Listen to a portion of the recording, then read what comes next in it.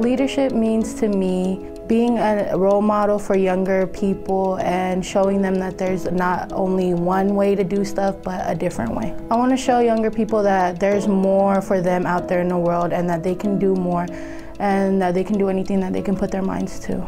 Coming from a family that suffers from illiteracy and poverty, I really want to work hard and break the poverty cycle in my family, and I really want to make my mom proud. Not only that, I really wanted to have a bright future, to receive a good education, and to find a career that I really like.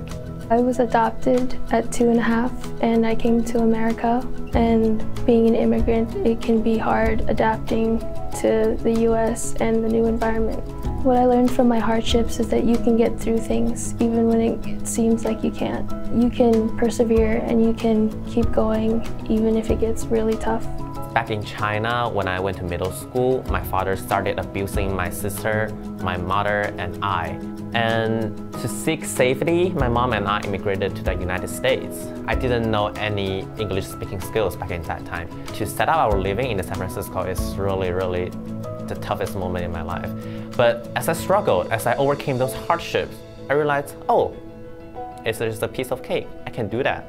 And I really believe in my potential from after what I have overcame from my hardship. Those are the precious knowledge I learned. So as a child of an immigrant family, I born with a lot of responsibilities because my parents didn't know anything about the place where they were living. For example, the languages and customs. And also my parents worked really hard to give me and my sister a good education. So they worked day and night, so I needed to take care of my sister. So that was a big responsibility I did, and I think not everybody will be able to do it, so that's a big challenge I overcame.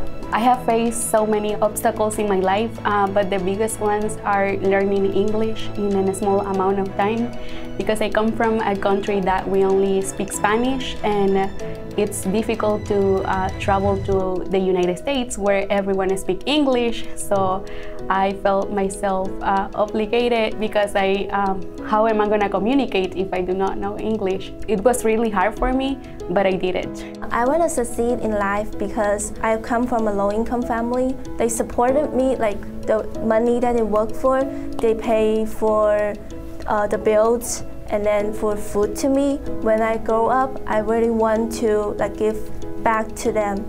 I want to succeed in life because I feel like I've already felt the bad part of life, which is being from that broke poverty background and having a mom that is mentally disabled. I feel like I can take the good that I saw in that still and use that to strive to be better and be in a place that's better for me, where I can no longer be poor and show the power of being a Black African-American woman. Winning this award would be everything to me. My dream college is Brown University, and I know that it's a lot of money, but I'm gonna get there. And if I win this award, I'll be so grateful. The money will be specifically for college, student loans. What are student loans? Bye-bye. I wanna be debt-free. Who doesn't wanna be debt-free?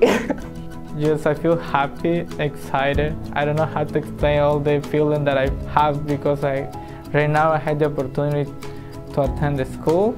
In my country, I wanted to study, but I didn't have the opportunity because of my country I need to pay. But here I have the opportunity to go to school and attend to college. My advice is to other people is to stand up for what you believe in, even if you stand alone. If you don't challenge yourself, changes are not going to happen. And it's really important to take the initiative to really go out of your way and fight for the things that you really want, because no one else will do it for you and you have to do it for yourself. Remember that we all have the potential to succeed and we all have the opportunity to succeed in life. So if you see another person struggling, just give them your hand and let's all succeed together. So if someone came to me and told me that they were going through the same issues that I'm going through, I would tell them that they're not alone, that they're still good even when you think that all is bad, And I would also tell them that they are strong and that they will get through it and can still be whatever they want to be.